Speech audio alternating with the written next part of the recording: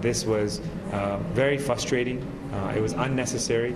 Innovation and Science Minister Navdeep Bains says he was racially targeted by security agents at a Detroit, Michigan airport last year. Going through the security checkpoint, went through the metal detector, and then there was some challenges and issues with the swab machine.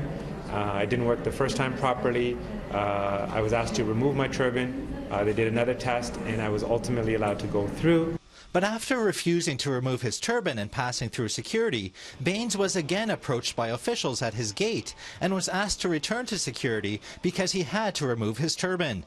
It wasn't until security officials asked Bains for identification and he showed them his diplomatic passport that he was allowed to board his plane without having to take off his turban. It speaks to discrimination, and discrimination happens with many people.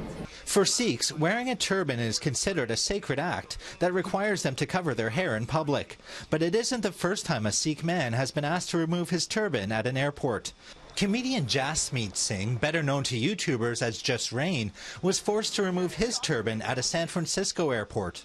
It's fully embarrassing, it's demoralizing, and it's something that I don't wish anybody should have to go through. Canada's National Defence Minister has also found himself questioning actions of security officials.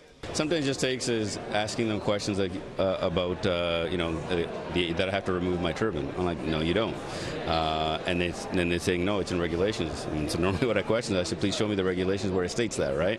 And that's when they realize is, well, okay, wait a minute, you know a little bit more. As for Minister Bains, Canadian officials at Foreign Affairs raised the issue with Americans. Eventually, they apologized for the incident. In Ottawa, Nigel Newlove, City News.